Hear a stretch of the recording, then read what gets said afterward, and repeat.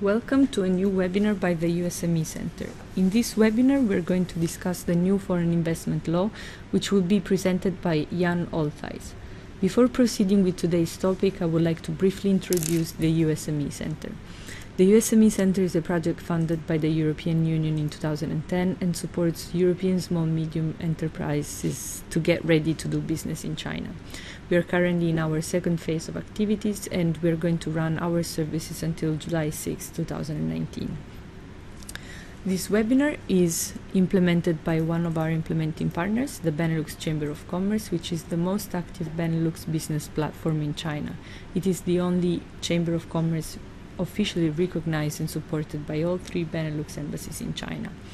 Bencham currently has over 250 members, and its base consists of large enterprises, small, medium-sized enterprises, and individuals with an active interest in developing their business in China. For more information about the activities of Bencham, you can visit their website that you can see here on the screen.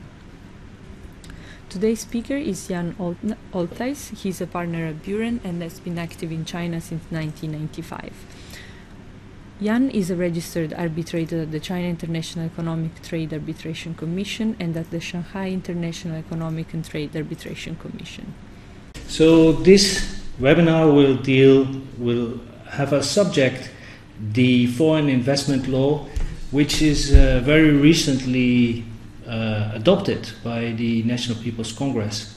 In this case, my webinar subjects will have a certain order, which I will explain now. First, I will give you a brief introduction. Then I will like to deal with the encouragement of foreign investment in China and why the foreign investment law is having as aim the encouragement of foreign investment, and thereafter the protection of foreign investment, and then the expected upcoming changes in practice, and then I come to a conclusion. I have some sheets which you might find helpful to look at during this webinar exercise, and it might make things more organized. About the introduction of the foreign investment law. First, it is the first unified law aimed at regulating foreign investment.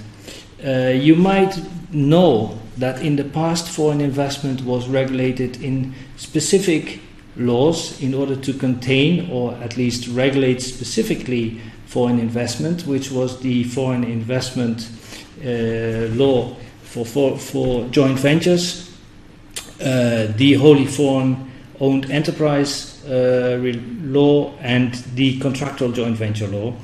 These laws will eventually be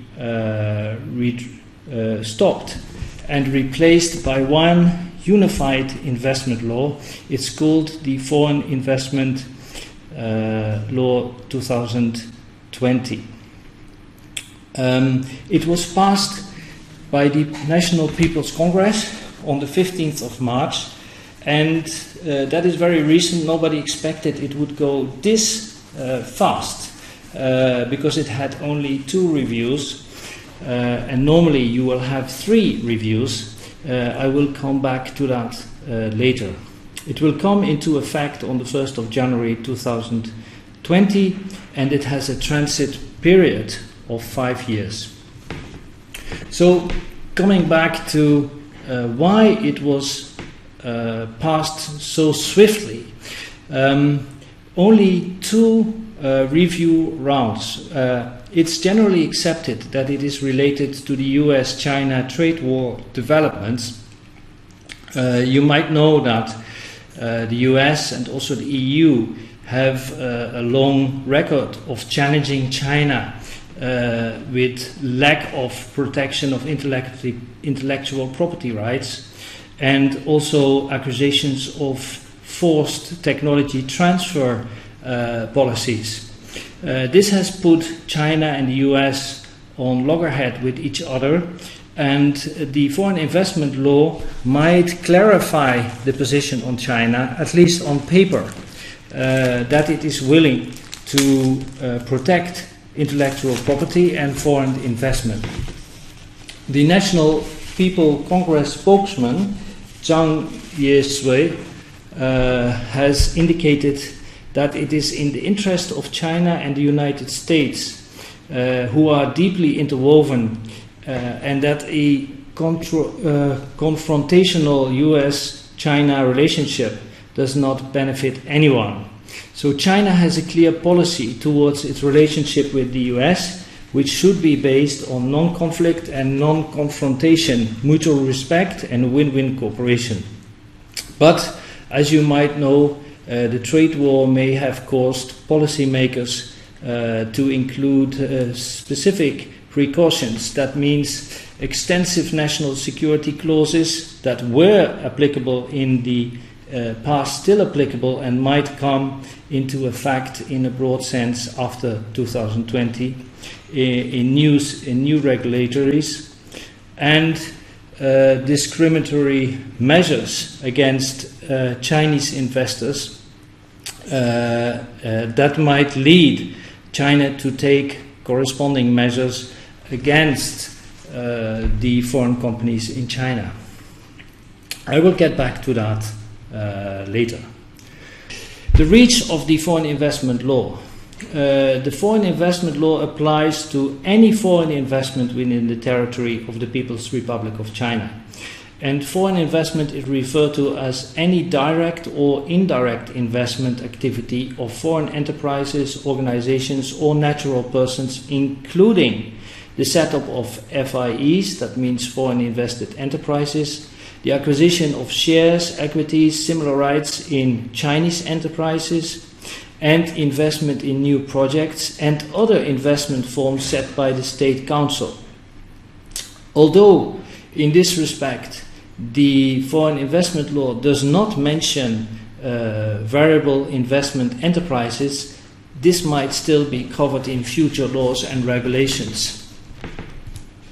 So, if you compare the 2015 first draft and then the second review in 2019 of the foreign investment law, it is very interesting to see that in the 2015 version, the FIE were included in foreign investment, but they were not included in the version that now has passed, because maybe it was considered too controversial to do so, and a special regime on actual control instead of legal control might follow later in Chinese policies.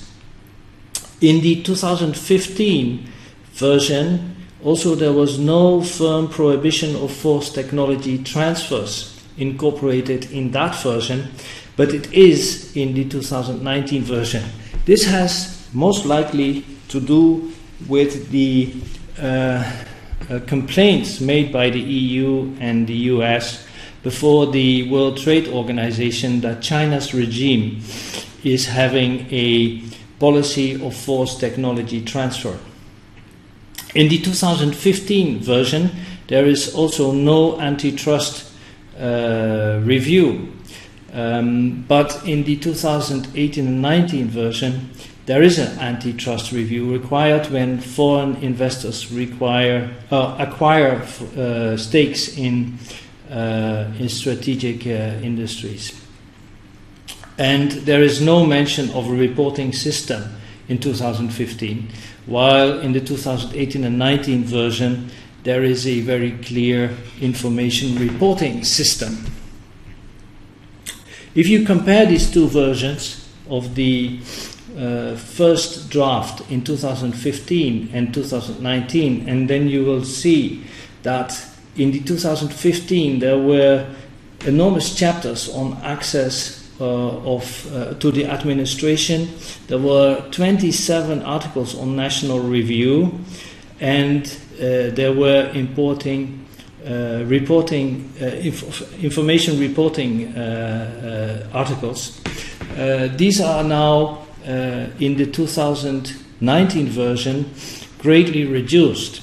So the articles in total in 2015 were 170. In the 2019 version, only 42. That looks like if all parts of the 2015 version that were compromising or not sufficiently detailed, or there were no agreement within the government on whether to put them in or not put them in, they have kept them out in order to make sure that the law could pass more swiftly. Next chapter of the webinar, encouragement of foreign investors. So the big and important part of the foreign investment law is the principle of national treatment and the negative list. They should, in addition, secure a level playing field for foreign investors in China, and it should open up and facilitate foreign investment. Most likely, the reason for all this opening up is also to keep China an attractive investing territory, in particular for innovative technologies. So let me first discuss national treatment and the negative list. So there is a pre-establishment national treatment that would imply that foreign investors and their investments shall be granted the treatment no less favorable than that granted to domestic investors and their investments in the face of market access evaluation. So when coming to the Chinese market, the first access regulatory and registrations should not impose unfair treatment with respect to domestic enterprises. This would only deviate in the event of the negative list. The negative list are industries in the Chinese economy that are considered strategic and where foreign investment is not fully open. So there remain to be special administrative measures for access of foreign investment in specific industries as stipulated by the state. So the state shall grant national treatment to foreign investments that are not in the negative list. So foreign investments shall not invest in any industries prohibited by the negative list for foreign investment market access, and foreign investors shall meet investment requirements specified in the negative list of any industries restricted by the negative list for foreign investment market access. And industries that are not covered in the negative list for foreign investment market access shall be assessed uniformly by domestic and foreign investment. On the other hand, the key industries encouraged for the opening up include modern agriculture, advanced manufacturing, high technology, modern service industries, among which the automotive manufacturing, software and the information technology services, and they have a relatively higher degree of openness. This is not stated in the foreign investment law, but the system that certain industries are considered strategic and therefore should not be completely open to foreign investment remains in place. On all the other areas in the economy, national treatment shall apply to foreign investors, and they shall have an equal playing field with domestic investments. So, the level playing field, that means, what does it imply? It means the promotion of foreign investment enterprises, equal participation in formulating standards, and the fair participation in government procurement. There are several articles in the foreign investment law that support this part.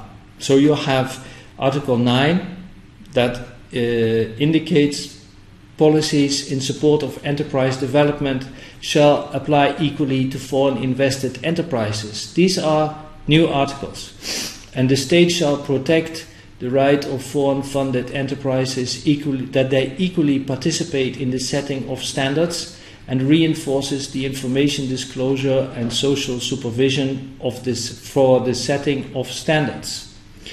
And if there are compulsory standards set by the Chinese state, they shall equally apply to foreign funded enterprises.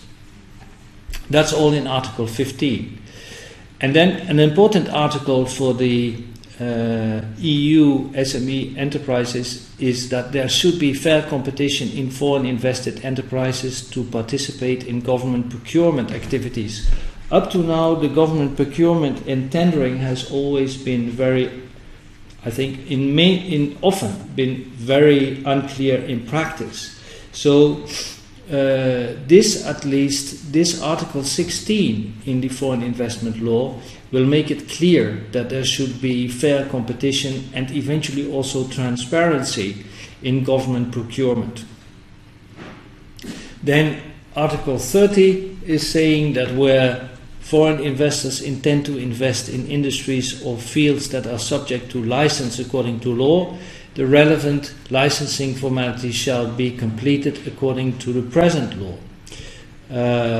Unless otherwise stipulated under the laws and administrative regulations, relevant competent departments shall review the licensing applications filed by foreign investors under the same conditions and procedures as those for domestic investment. So, foreign investment enterprises shall be able, according to the principles in this foreign investment law, to participate in the Chinese market on a level playing field. Then I would like to discuss the opening up and the facilitating of foreign investment. Foreign investors are encouraged and guided to invest in specific industries, fields and regions. Foreign investors and FIEs shall enjoy preferential treatment according to the laws. Also, the local government might apply and develop foreign investment promotion and facilitation policies. This is all regulated in the foreign investment law. So that means that if foreign investors would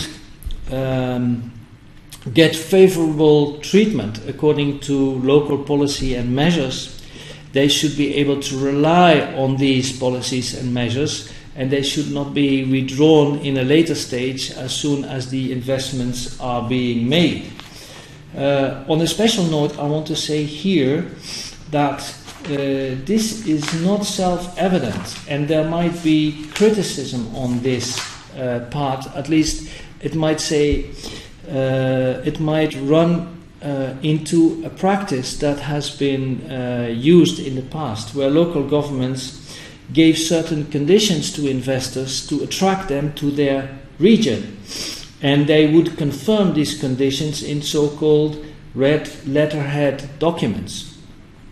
The fact remains that these advantages granted to foreign invested companies are in fact affecting fair competition, and the question now is to what extent local governments can do this, and whether this article and the foreign investment law will eventually back up protection of foreign investment with respect to the conditions set and the favorable conditions set in these red letterheads documents. This remains to be seen. And is unclear, and we can only find that out in a later stage when the foreign investment law is taking effect and when foreign parties might eventually draw upon certain rights in the red letterhead documents and invoke the foreign investment law to enforce these. Let's talk now on the next subject on this webinar, which is the protection of foreign investment. I would like to discuss three parts. First, the asset protection itself, where it is regulated and what it might imply. Then an analysis between the new law, the new foreign investment law, and the old laws with respect to IP protection, and then standardizing management clauses in the foreign investment law. Let's first deal with the asset protection. I think one of the important articles in the foreign investment law is Article 20 and 22. It is stating a prohibition of expropriation and forced technology transfers. This is a part of the foreign investment law that was new, or that is new, with respect to the 2015 version. And it is to clarify Chinese position that government departments and officials cannot use administrative means for forced technology transfers. This is quite an important article also for China in order to defend itself against accusations by the EU and eventually also by the US that there are policies in place in China that forces technology transfer, and that IP and also trade seekers are insufficiently protected. By now, putting these clauses into the foreign investment law, and I talk about Article 20 and 22, it is very clear that these rules can refute accusations of compulsory technology transfer practices in China. Whether, at least on paper, it is clear that China will not endorse nor promulgate such practices, it remains to be seen how in practice, and then especially in the lower government and the lower regions in China, this forced technology transfer in practice, or the unfair treatment of foreign investment, is still not affected. This, however, also remains to be seen and will be dealt with in maybe webinars later on, when you would start to evaluate the foreign investment law.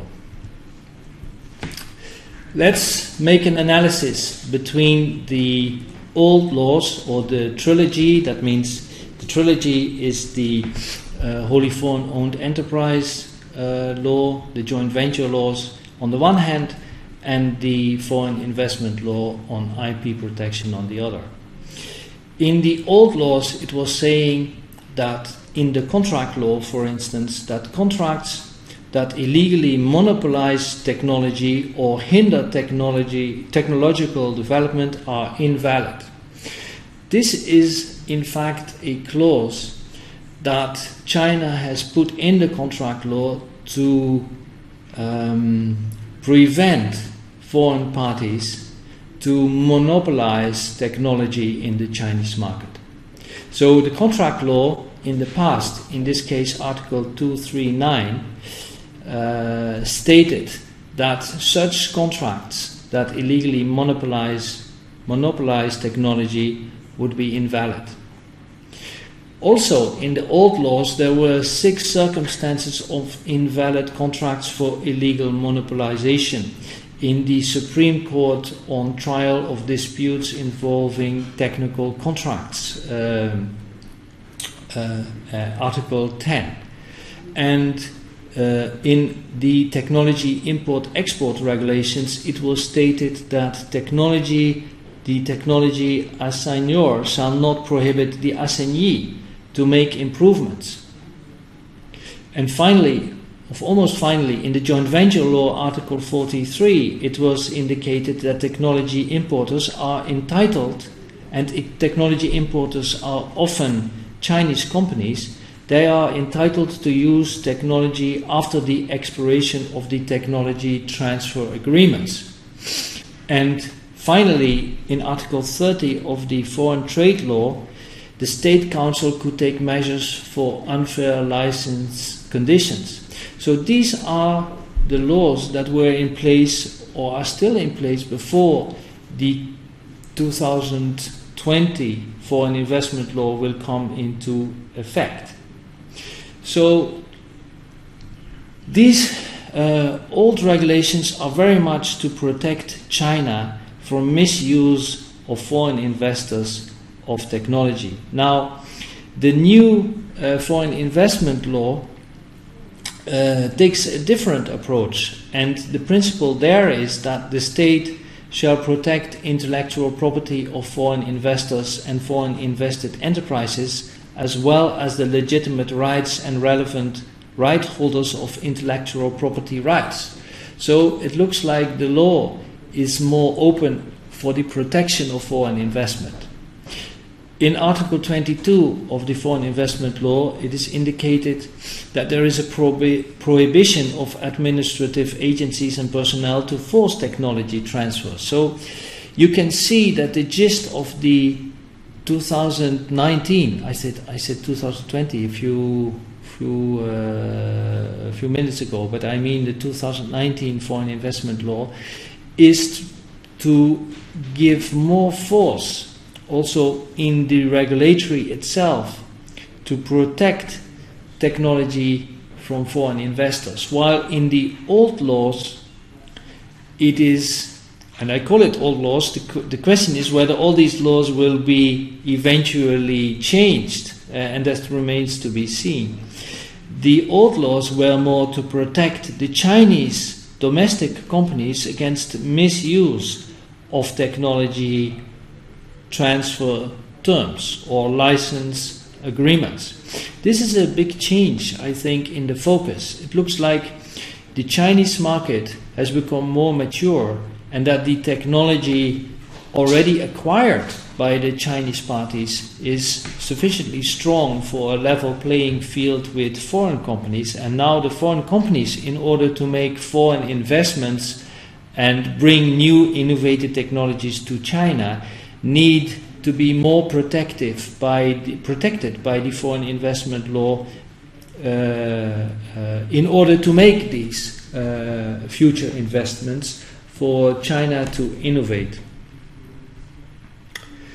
Then this was an important part to summarize, because this has been the core of many discussions, to what extent the foreign investment law really intends to protect foreign investment and also foreign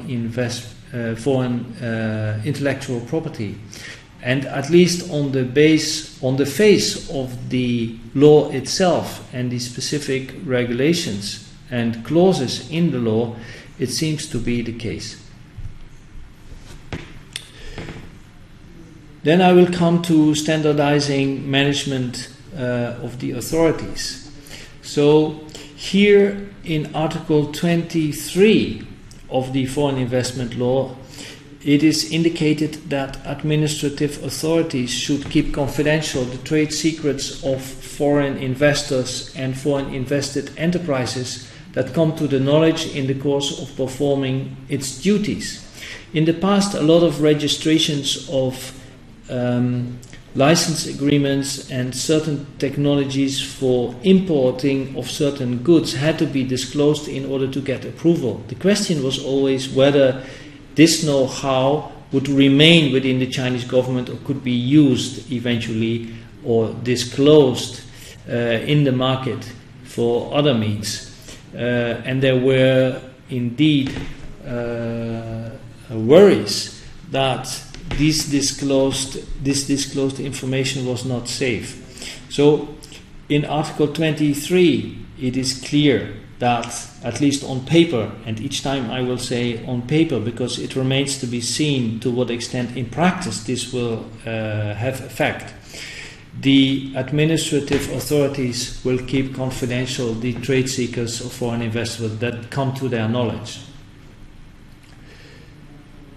Also, in Article 24 it is stated that in formulating normative documents concerning foreign investment, the people's governments at all levels should not impair foreign investment legal rights and interests or increase their obligations later on. Article 25 will say that local people's governments on all levels shall honor policy commitments. And on Article 26, the state shall establish a complaint mechanism for foreign investment. In all these articles, 23, 24, 25, 26, the foreign investors can rely upon a certain normative behavior of the government agencies when making when complying to administrative duties in the foreign investment law. And there should be a complaint mechanism for foreign funded enterprises so that problems encountered by foreign funded enterprises or their investors can be addressed. Then, upcoming changes in practice. First, the replacement of the law trilogy, that means the old foreign investment laws. That will be one of the subjects to discuss. Then the implications for variable in interest enterprises. Then I would like to deal with the issues addressed in the foreign investment law on the remittance of foreign exchange, then financial implications and certain uncertainties. First, the replacement of the old foreign investment laws. As I say, there is the wholly foreign-owned enterprise law, the equity joint venture law, the contractual joint venture law. All these laws will be abolished, and you will have the company law. The company law is not abolished, and that means that foreign invested enterprises should eventually be reorganized in order to comply with the company law. So I will quickly deal with a few items in these specific laws that might eventually going to be changed in the foreign invested enterprises in order to comply with the foreign investment law and the company law. So the decision making in the company law is always the shareholders' meeting. In the foreign investment laws up to date, this varies.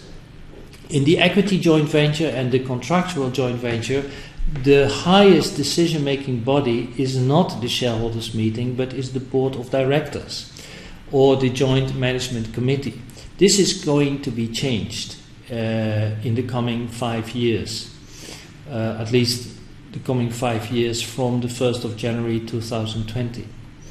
So the board of directors' term in the company law is 3 years, but in the equity joint venture was 4 years. So this is going to be changed. Then the legal representative of the companies is in almost any, is in all scenarios the chairman of the board, and that is also going to be the case in the company law. So as long as the chairman is the legal rep, nothing is going to change. But this issue has probably to be addressed in the Articles of Association to make it more precise, as the wholly foreign-owned enterprise law had an executive director and a general manager, and this might also be the same in the company law, but it might not be the same in the equity joint venture law and the contractually joint venture law. So we don't expect much problems here. The transfer of equity, that means the registered capital, in fact, in the wholly foreign-owned enterprise or the equity or contractually joint venture. This should eventually, in the company law, can only be done by majority. But in the contractual joint venture and the equity joint venture law and the wholly foreign-owned enterprise law, it might require unanimous consent and approval from the competent authorities. This has to be changed, and it's a little bit unclear whether approval will still be required in the coming into existence of the foreign investment law. So this has not been completely clear at the moment, and we have to wait to what extent implementing rules are going to address this issue in more detail. Then there are some changes in the statutory reserve funds, which I will not address, but you can find on the sheets. So what are the implications for the variable interest enterprise?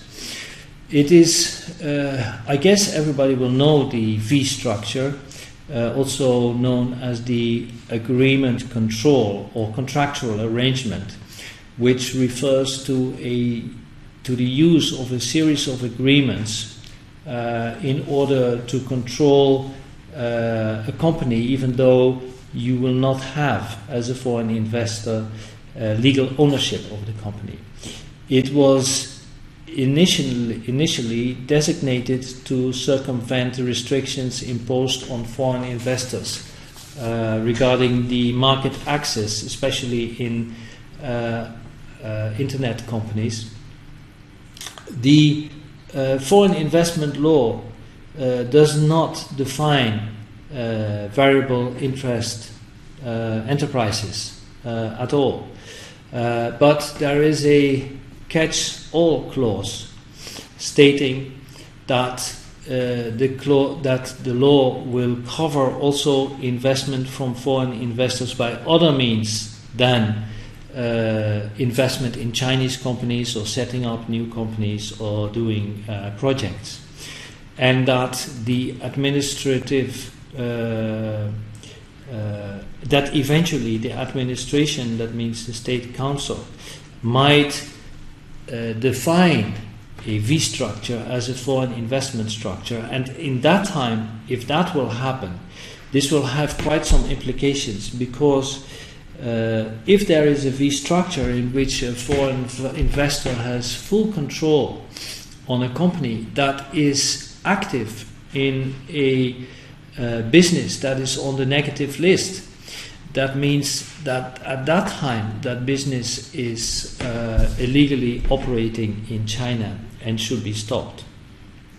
So given the interests at stake, I think the foreign investment law didn't want to deal with this issue in detail, maybe also because the law was promulgated so fast by the National People's Congress that there was no time to detail all the implications, and therefore it was kept vague, or it was in this case not addressed clearly at all. Then let's go to the financial implications of the foreign investment law for foreign investment enterprises. So foreign investment enterprise might raise now, through public issuance of securities such as stock and corporate bonds and other forms in accordance to the law, all kinds of funds. It's in Article 17. The foreign investment law does not set a cap on the minimum percentage in the foreign investment law to be applicable, and then I mean minimum percentage of the registered capital, while the equity joint venture and contractual joint venture would only come into effect if a foreign party would have at least 25% of the registered capital. And in Article 21, it is stating that there should be free foreign exchange remittance That means the foreign investors may freely remit into or out of China in RMB or other currency their capital contributions, profits, capital gains, income from asset disposal, intellectual property royalties, and lawfully acquired compensation, indemnity, or liquidation income. This looks like there is a codification of all the possible financial income sources that eventually might lead to payment into or outside of China. In the earlier laws, that means again in the trilogy, the foreign investors might remit legitimate profits earned from FIEs and other legitimate income and funds obtained after liquidation, but it was not as broadly defined as it is now in the foreign investment law. And net profits received by the joint venture after fulfilling legal obligations might have been remitted in accordance to foreign exchange control. So in the older laws, there were very clear regulations stating that remittance could only be done in accordance with foreign exchange controls. But in the new foreign investment law, there is no very strict reference to foreign exchange controls anymore. And this is just a point of note in order to make the difference between the old laws and the new foreign investment law more clear. Also, the question is whether the foreign loan quotas of the foreign investment enterprises that are now in the system and also indicated in the equity joint venture law will still apply. As you might know, and you find it also in the sheet, financial implications. The foreign loan quota is related to the total investment, and there are minimum registered capital requirements. So here the question is whether these laws and whether these regulations and whether the investment gap model will still apply in the abolishment, after the abolishment of the equity joint venture law, the wholly foreign owned enterprise law, and the contractual joint venture law. This remains to be seen. However, most likely, these old credit gap models will be abolished and replaced by the new foreign loan quota system that was introduced in January 2017, also termed the macro-prudential financial management system that was introduced by the People's Bank of China. Under this new system, 2017 system, a new complex formula was introduced to calculate the foreign debt quota, which, if you put it simply, can be kept as 2 times the company's net asset. This will be a more flexible model, and the only way eventually to increase the quota under the investment gap model is to increase the total investment amount relating to the registered capital or the registered capital. So under the new model, the balance ceiling would normally twice the net assets. So this formula will probably be remain to be in place, and it will be applicable to both the foreign investment enterprises and the non-foreign investment enterprises. And that is exactly in line with the spirit of the equal treatment as laid down in the foreign investment law. Uncertainties. I will now address uncertainties with respect to the implementation of the foreign investment law. First is the indirect investment. It's unclear whether indirect investment of foreign investment enterprises in China will be regulated by the foreign investment law or not. Whether the foreign investment enterprise who will eventually take a stake in a Chinese company does not mean that the stake in the Chinese company is considered, and the Chinese company itself that has a foreign investment enterprise of a domestic foreign invested enterprise is covered by the foreign investment law or not. Secondly, the investing of newly built projects in China. It's unclear what the definition of newly built projects in China exactly is. What is covered and what is not covered. A third unclarity is whether company structures that are going to be incorporated in this year are having to anticipate on the foreign investment law, and if you, for instance, set up a joint venture, can you set it up under the company law, or should you still do it under the equity joint venture law? That means you will only have the highest decision-making body being the board of directors and not the shareholders meeting. Can you anticipate already on the entering into force of the foreign investment law by 2020 and adapt a set of articles of association in which the shareholders meeting is the higher and highest decision-making body within a equity joint venture? And there are financial uncertainties.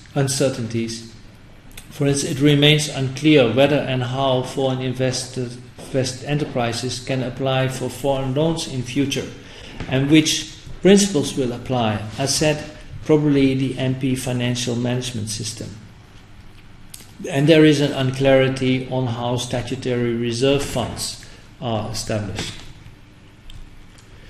Then I would like to come to the conclusion of this webinar on the foreign investment law. First, the foreign investment law indeed is the new fundamental law regulating foreign investment, but it is predominantly still a policy document, and a series of implementation regulations and guidelines are expected and needed in order to clarify the details on how this law is implemented and will work out in practice in the coming months and years.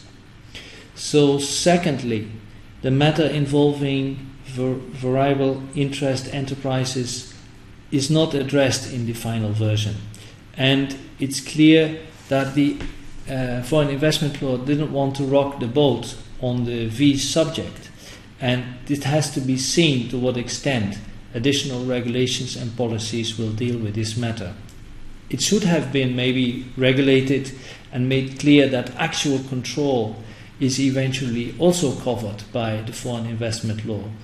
But in this case, the foreign investment law has kept it into unclear waters. It's also the most flexible you can do, of course, but it remains that the V structure's position in the legal foreign invested framework is not clear.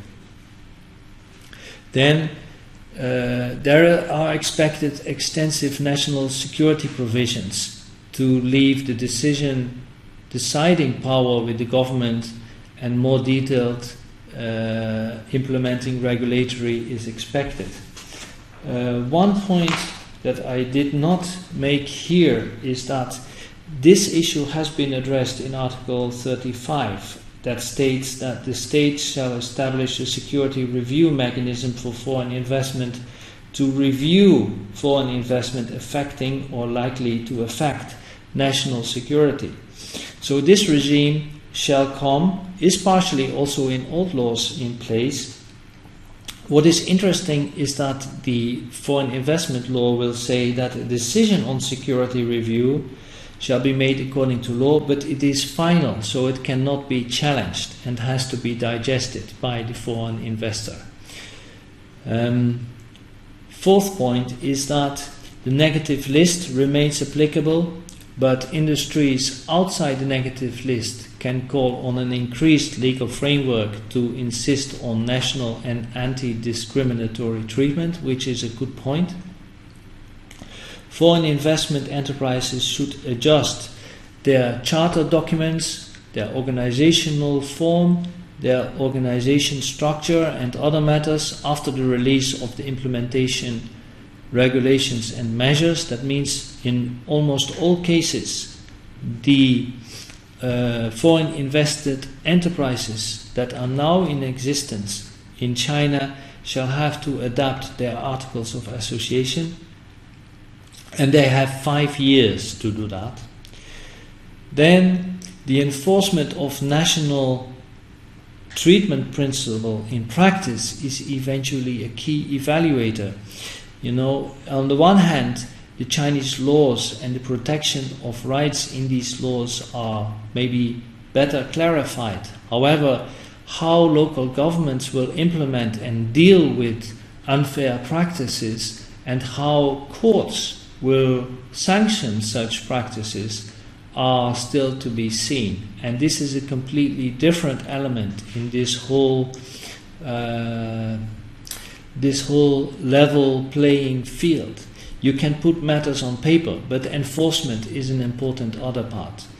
And people who are long time active in China know that law and practice can be two different things.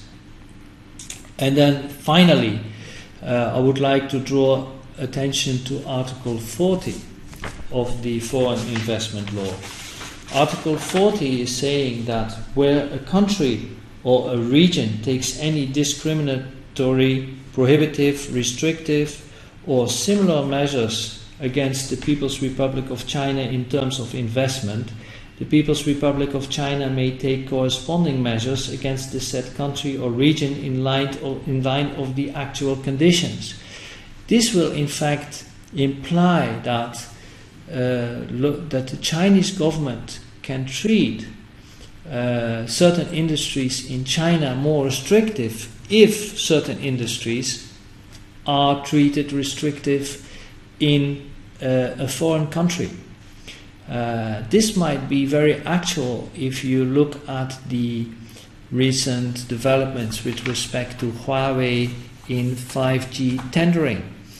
It would imply that if, for instance, Huawei would not be allowed in tenders for 5G implementation in infrastructures, that the companies of that specific country might also be refused in tendering of similar projects in China. And that might have a big impact in future, not only maybe in the case of Huawei and 5G tendering, but it might apply in all different industries where China can use the access to the Chinese market in order to have a trade policy and investment policy with respect to specific countries in the EU, in this case, because we are having this webinar in the EU SME Center, but also in the US, and that case-to-case measures can be taken on the basis of this Article 40 against industries that are not treated fairly in view of the Chinese government, and that it will have implications for these foreign industries in the Chinese market.